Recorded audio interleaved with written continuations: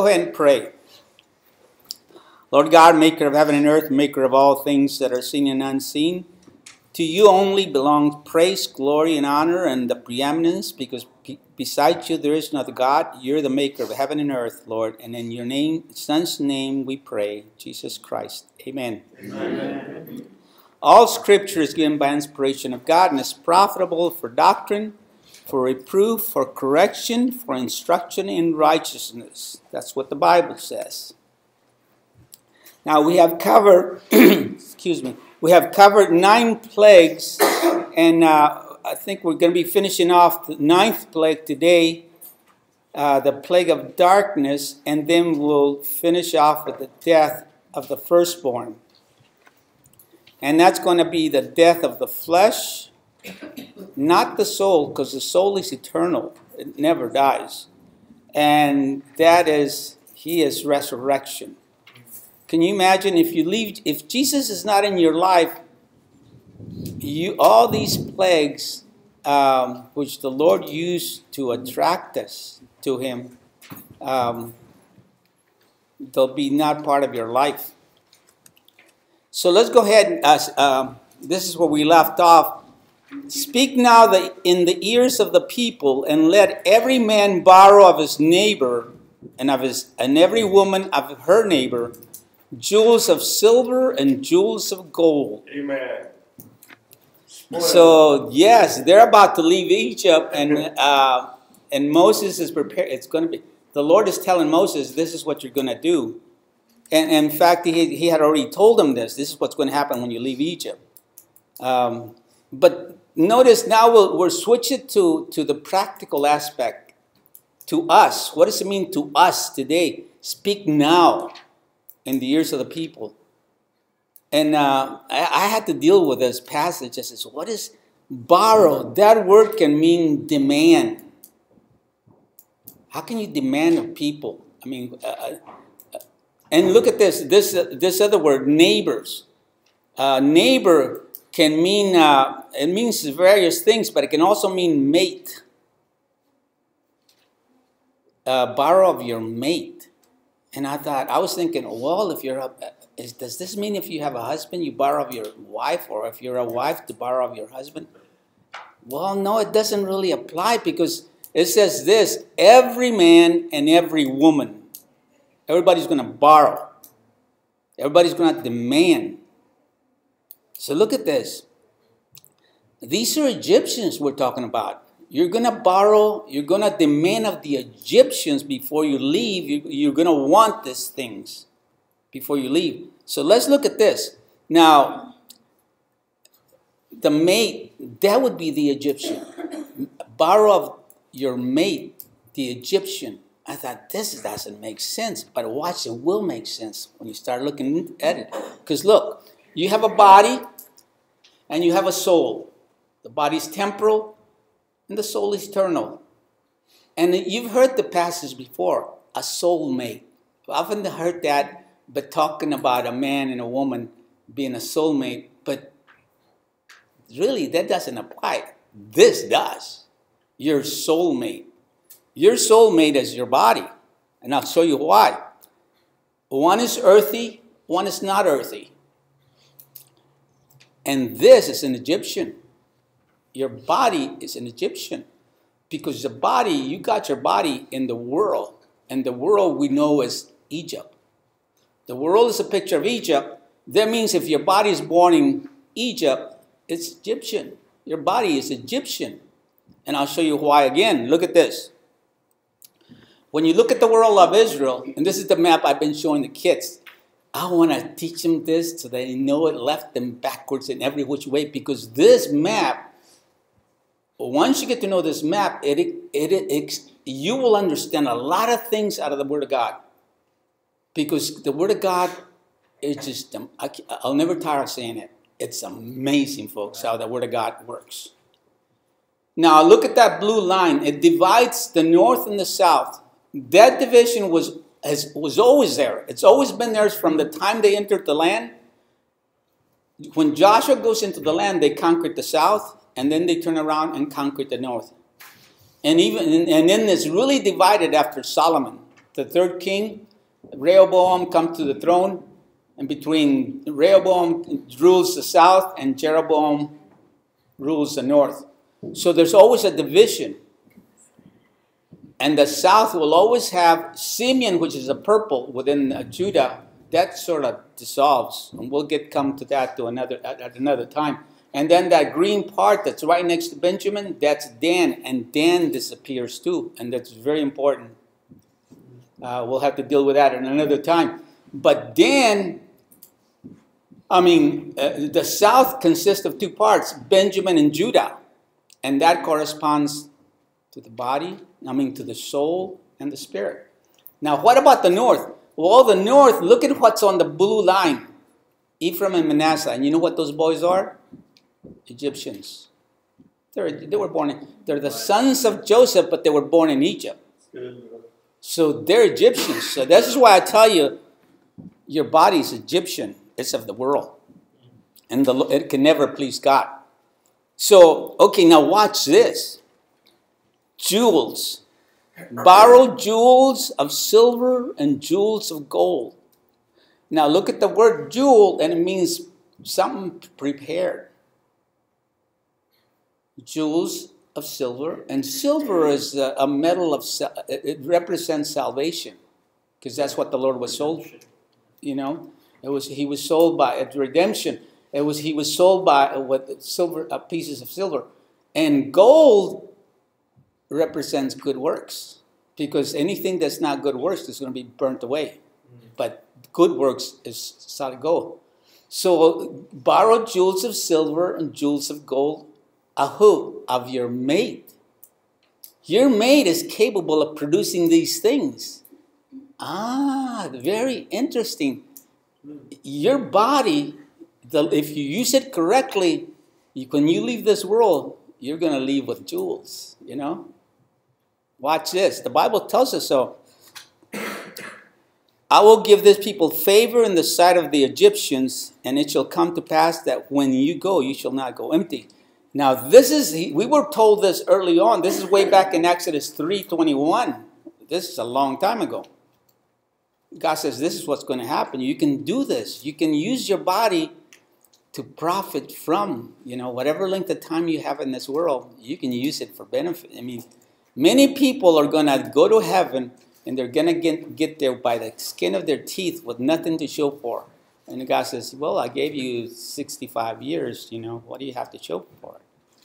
Well, I have this big mansion and all these boats and cars and things. He says, well, it's all wood, hay, and stubble. You got no gold with you. Now look at this also. Work out your salvation with fear and trembling, for it is God which worketh in you. See, there's that silver part. There's that silver part. Work out your salvation. And then in Ephesians 2:10 it says, for we are his workmanship, created in Christ Jesus unto good works. There's the gold, which God has before ordained that we should walk in them. And look at that word, prepared. Prepared afore. That's what the jewels are. Isn't it amazing how God has... And I always think of kids during Easter, how the eggs, you have an Easter hunt, and the eggs are really easy. There they are. Bright red, bright yellow, and bright blue, sticking out. And the kids are going all over the grass looking for them, and you can see them a mile away. And yet they're having a great time hunting down the eggs. But that's what the Lord does for us as well. Excuse me. The works that we do is like He makes them so, it makes it so easy. There it is. All you got to do is go pick them up. And these are works that have been already put there for us to pick up. And no matter what it is, whether it's sweeping a floor, cutting grass, teaching a class, leading kids at a retreat or something, whatever it is, these are works that God has put in there, and you're going to get rewarded for it. if they're done in the right attitude. And the Lord gave the people favor in the sight of the Egyptians. Moreover, the man Moses was very great in the land of Egypt, in the sight of Pharaoh's servants, and in the sight of the people. So that, there it is again, God gave favor. We get favor. And Moses was very great in the sight of Pharaoh's servants.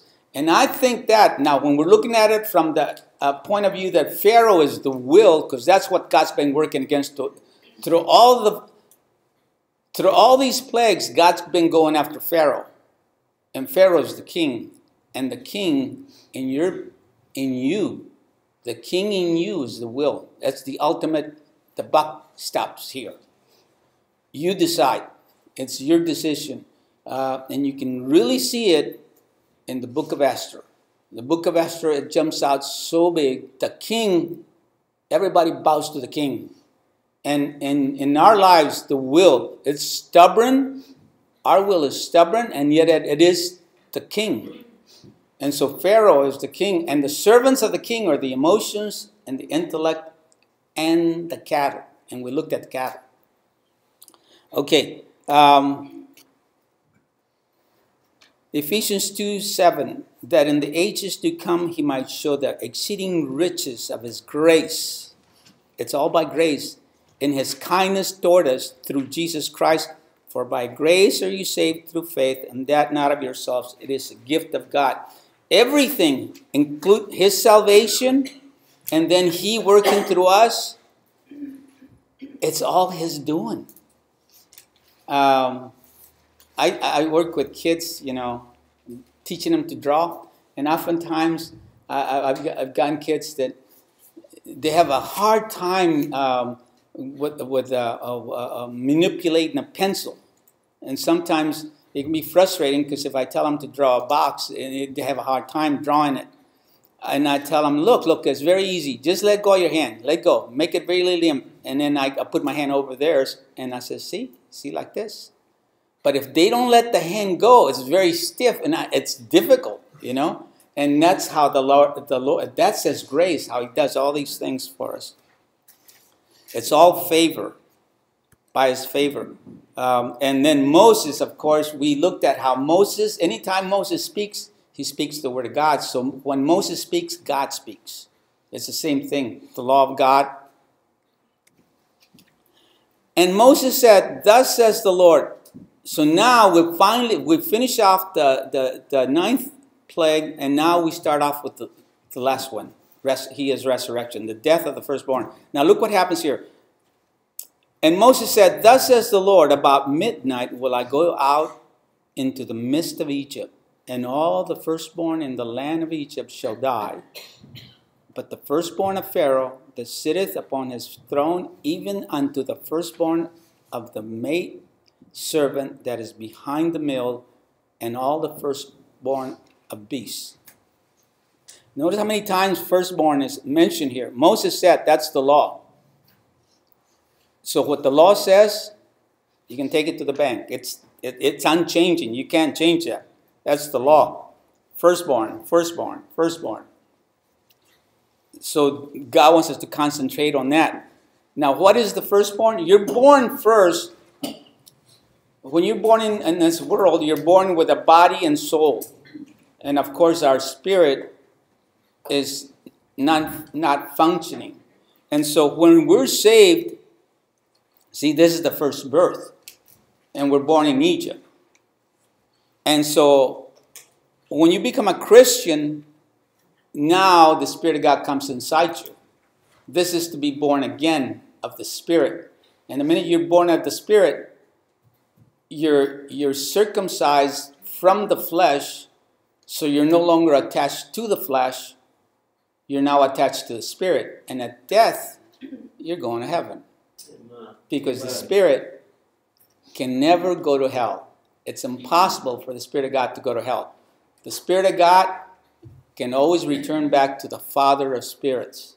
And that's heaven. And when it returns, He has said in Hebrews 13:5, I will never leave you. That means He'll take you with Him.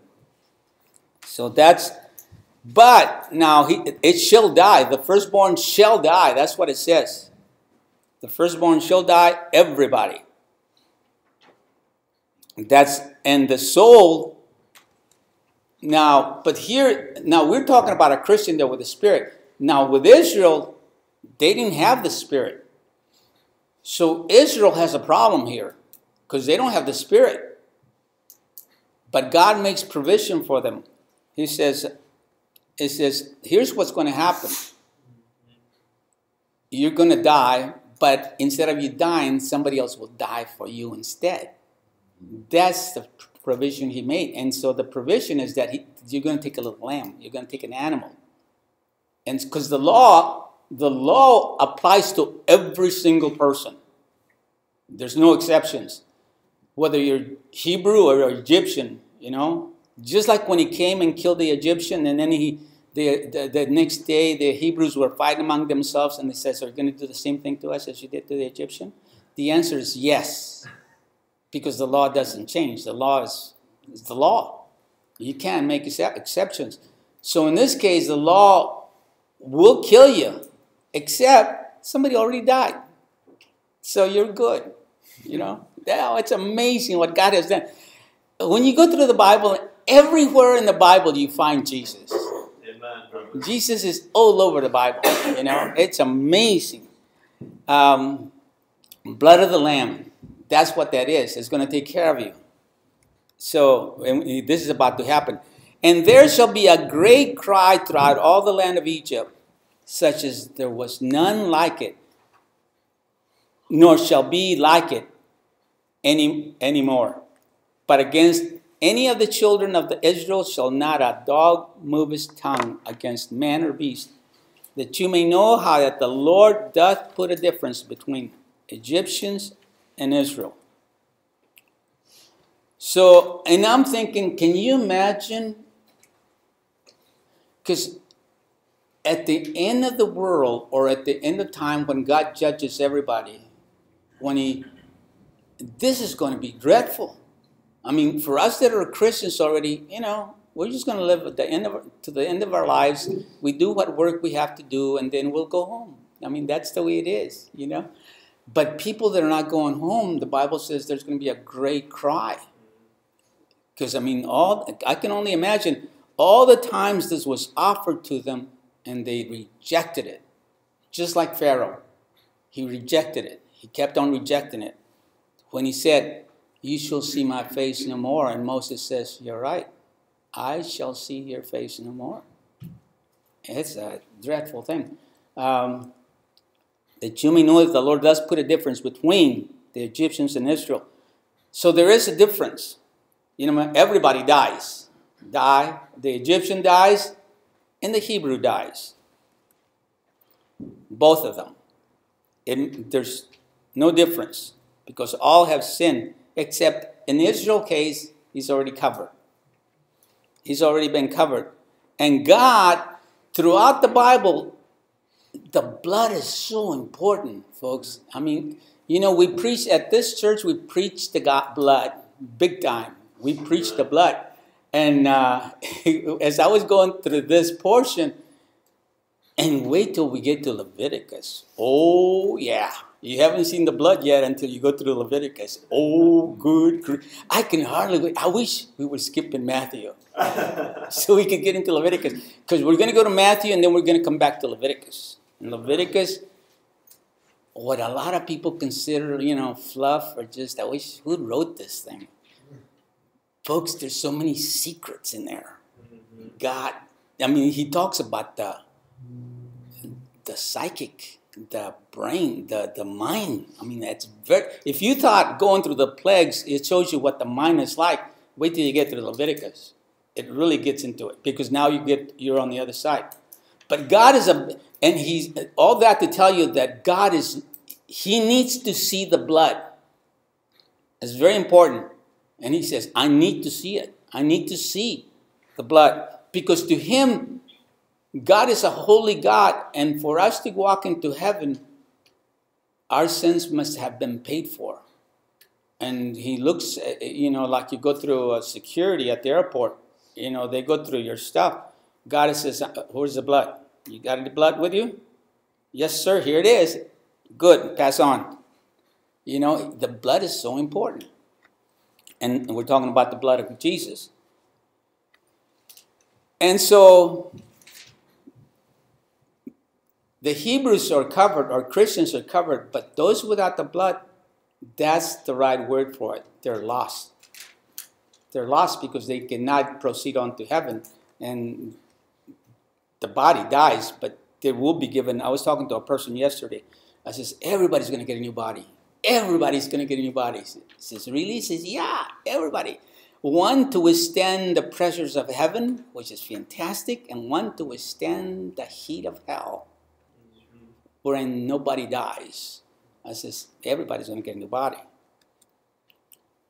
And all these thy servants shall come down and unto me and bow down themselves unto me, saying, get thee out, and all the people that follow thee. And after that I will go out. And he went out from Pharaoh in great anger. Now I thought, this is amazing. This is what it must be like for God. You know, God, through Moses, speaking through Aaron, through the will, he's saying, because Moses can't speak to us. We can't hear him. He's got to have a mediator, and the mediator is Jesus. That's Aaron. So what God says, he gives it to Moses, and Moses says to Aaron, tell him this. And he's neglected, he's rejected it. So thus far, he walks out in great anger. It says Moses went out in great anger because he's rejected what's been offered to him. And I'm thinking, this is what God must feel like when people reject the great offer, the great grace that he's been offering people. And the Lord said unto Moses, Pharaoh shall not hearken unto you, that my wonders may be multiplied in the land of Egypt. And Moses and Aaron did all these wonders before Pharaoh.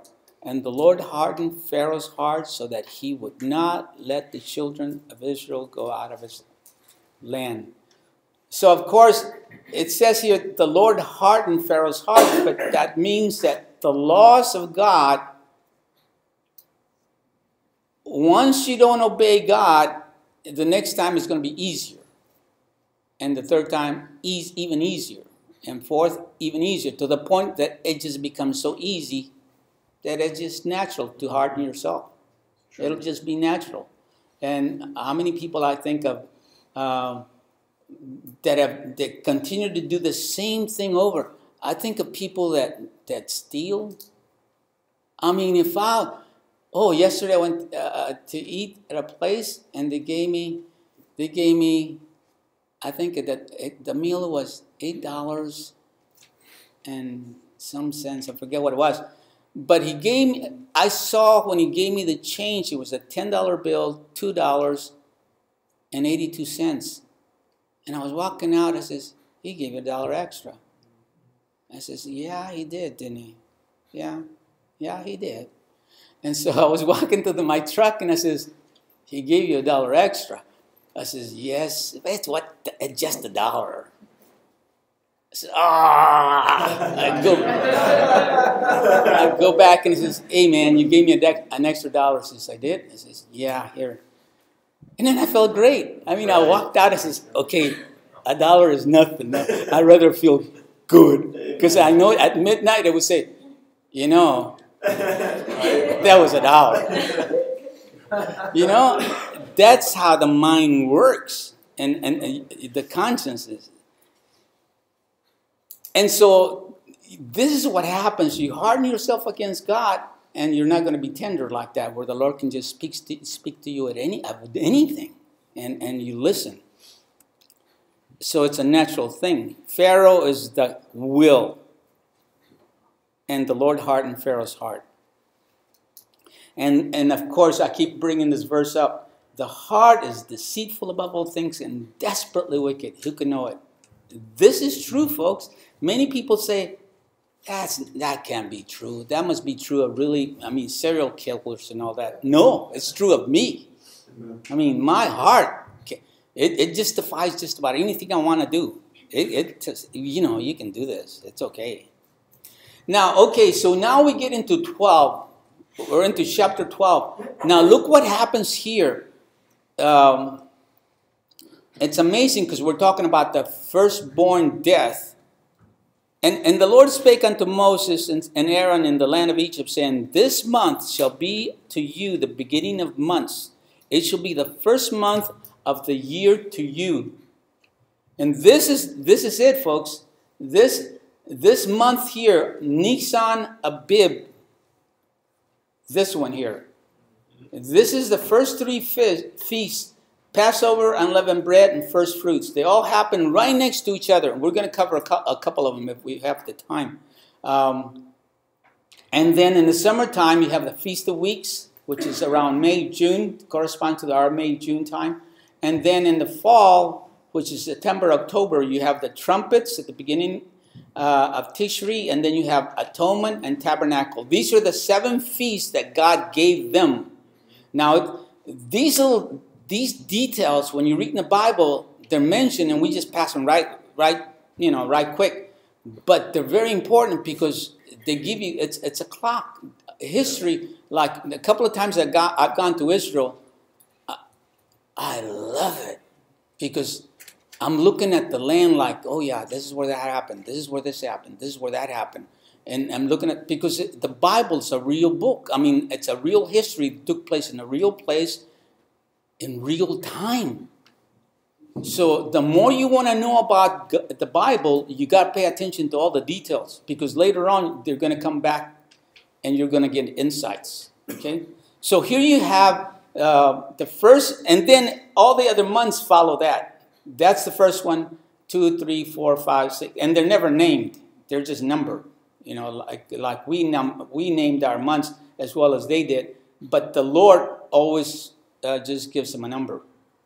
And so now when we get into the month Nisan, this is when it happens. It says, Speak ye unto the congregation of Israel, saying, In the 10th day of the month they shall take to them every man a lamb, according to the house of their fathers, a lamb for an house. So they're going to have to take a lamb. Everybody's going to take one. And if the household be too small for the lamb, let him and his neighbor next unto his house take it according to the number of the souls.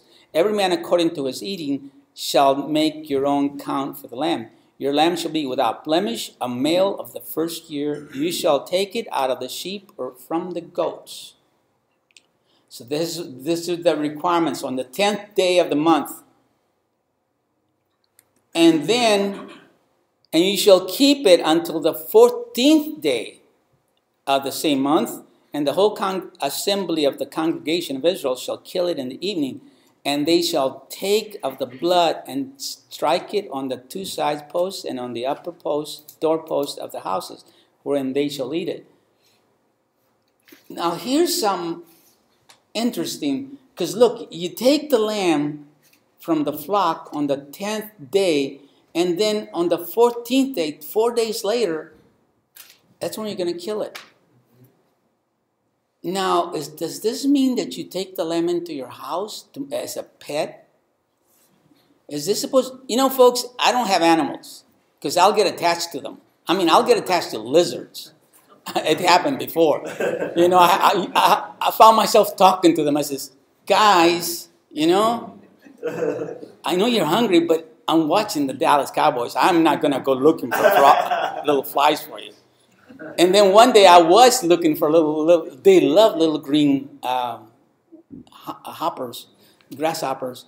And I was out there in a field, way out there by 1604 in a field collecting them.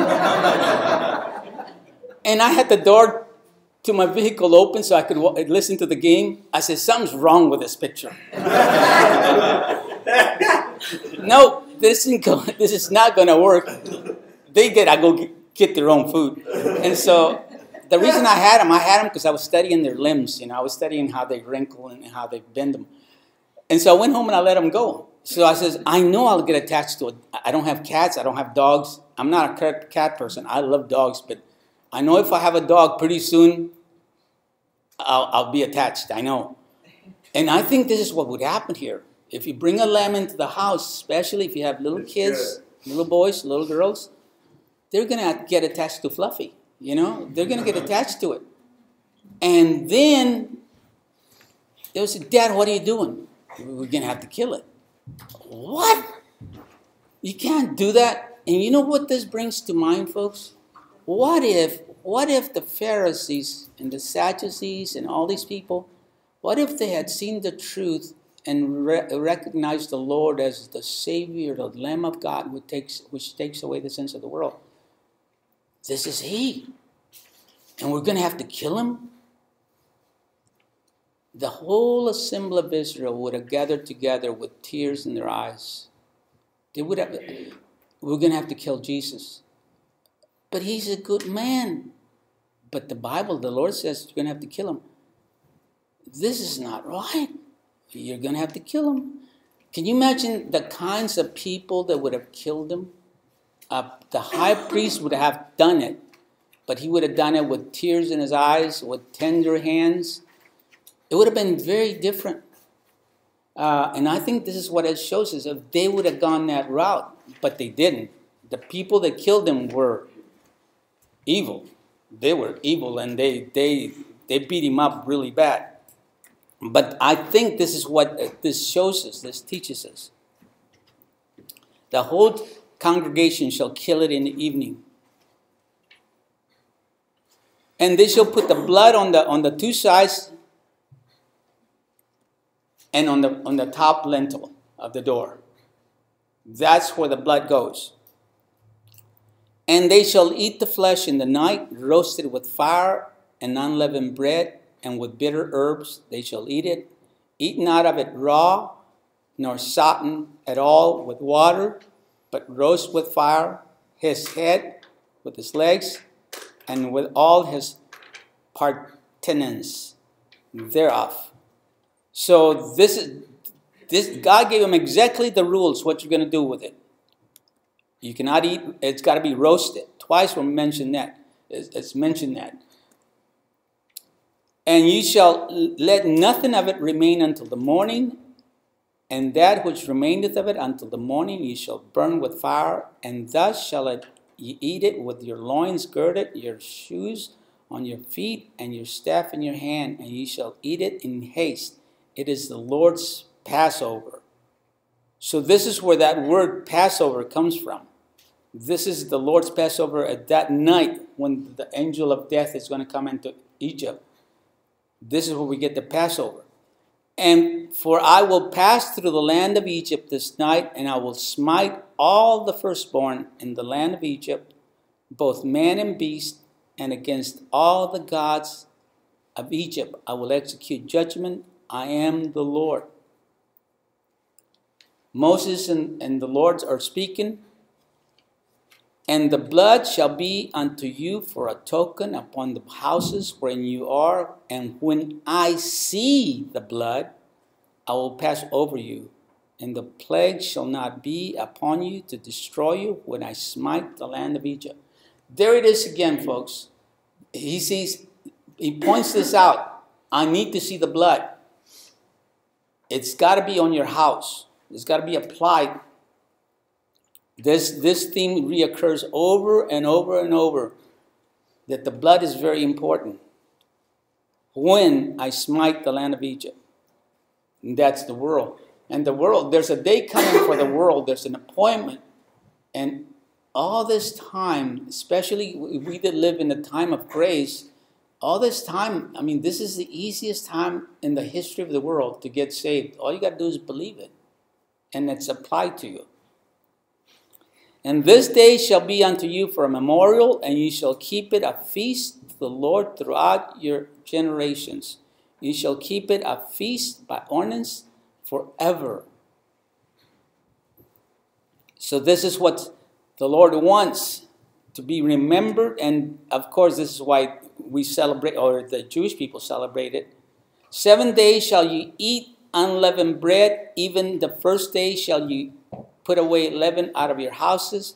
For whosoever eateth leavened bread from the first day even until The seventh day, that soul shall be cut off from Israel. Now notice what happens here. You have the Passover, and immediately you go into 7 days.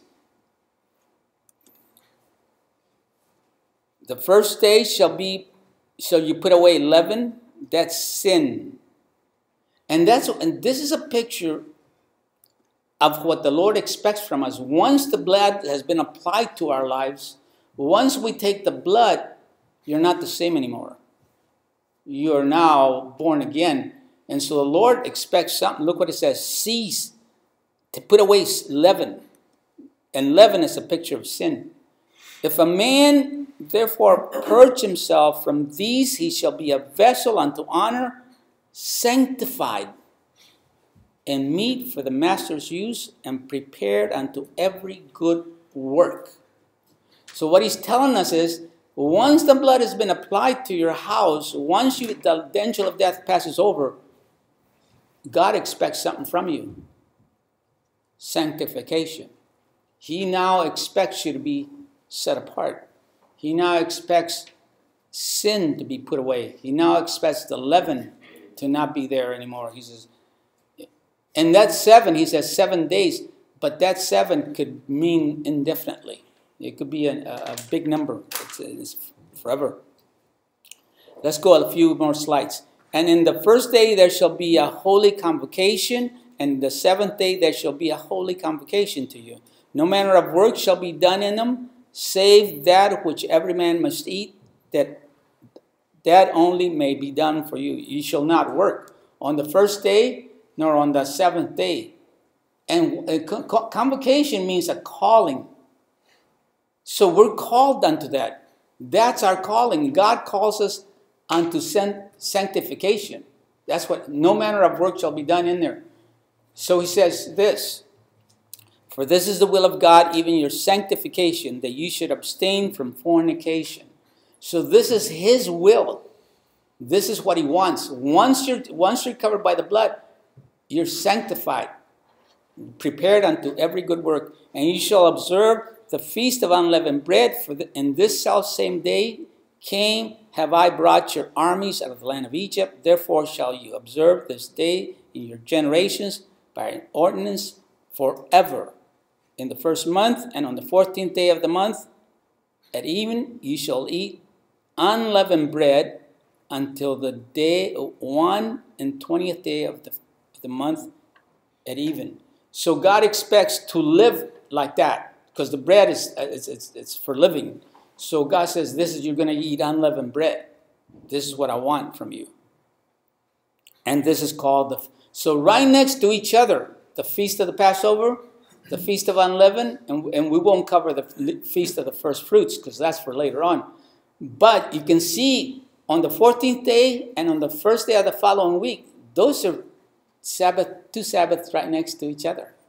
Although it falls on a Monday, on a Sunday, a Saturday and a Sunday, these are Sabbath. And now when we looked at Mark, we saw 3 Sabbaths right next to each other.